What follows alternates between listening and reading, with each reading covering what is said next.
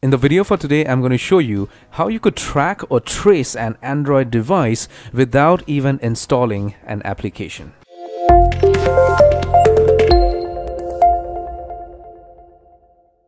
Hello my friend, my name is Kenneth Brown. Welcome to channel CygnaTech. And how are we doing today? I hope fantastic. In order for you to trace an Android device without even installing any application, you need to get onto google.com. Okay. Now, basically what happens is that whenever you want to trace an Android device or maybe a cell phone to be specific, you have to have a pre-installed application on that device so that later on, if that device is misplaced or if it is lost, you get onto Google and then you could trace it through the website. Okay, for that application. But most of the time what happens is that we do not install any applications on our phone, and when it is lost we have an issue. But for Android users, there is a good news. You do not have to have any pre-installed application to trace your own device. So in order for you to trace your Android device to find its location, all you need to do is just type in find my device on google.com. Very simple and easy, yeah? So once you do that, you get all the options out here from Google. I need you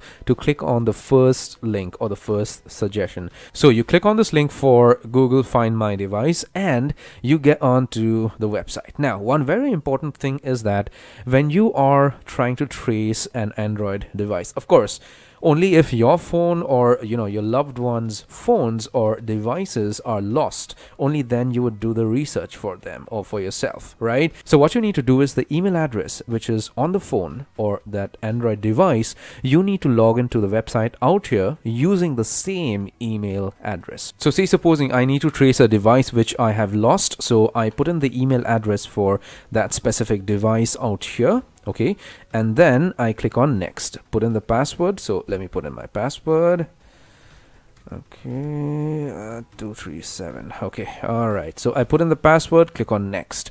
Now once I click on next, what is going to happen is that Google Find My Device is going to locate that device which I am looking for, which has the same email address on it. So it could take like 30 to 35 seconds to trace the phone, and here it is. So this is the phone I'm looking for and the device is exactly out here. Okay, it is showing the exact location. So this is the exact location for the device. And again, like one of my previous videos I have made, you could click on play sound to ring that phone for 5 minutes.